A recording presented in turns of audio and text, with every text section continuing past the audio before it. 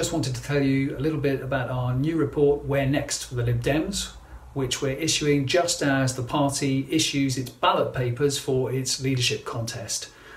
This data-driven report actually has some good news for the Lib Dems. There are around 50 seats that it either holds or is within touching distance of winning at the next election.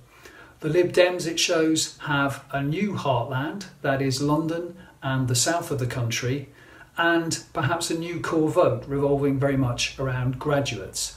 The report also shows that the Lib Dems' main opponents are the Conservatives rather than Labour, and in fact, for those Lib Dems worrying about cozying up too closely to Keir Starmer, the report shows that the Lib Dems and the Labour Party don't actually compete in many constituencies. So some good news for the Lib Dems, with a warning right at the end that no seat is safe for the Liberal Democrats, even for whoever wins their leadership contest.